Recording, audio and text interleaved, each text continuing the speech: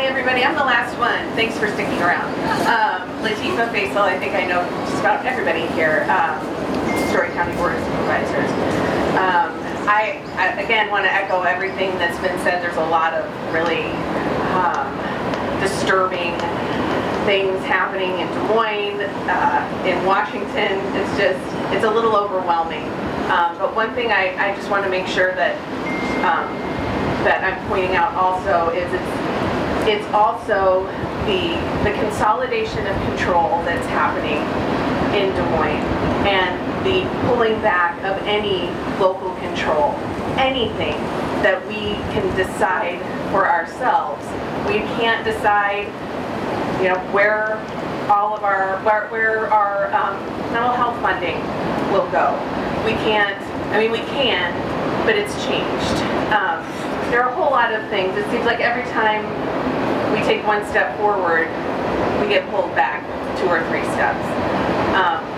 I spoke with a woman this morning at the Slater parade, and she proudly informed me that she used to be a Democrat, but now she's an independent because she got tired of all the phone calls and all of the people bothering her all the time. So she registered as an independent, but in her heart, she is still a Democrat.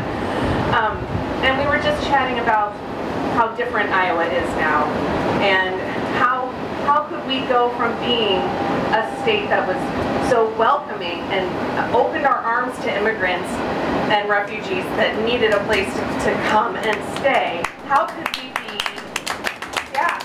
how could we be leaders in LGBTQ rights and now be where we are right now? We have to keep talking to people. We have to keep working.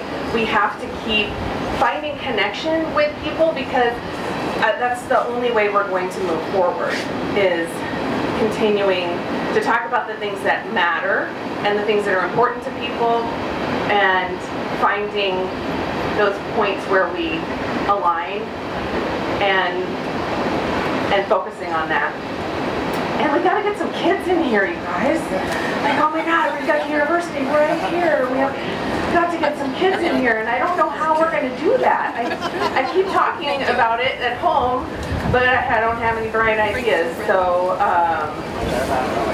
you invited them. Thank you for inviting them.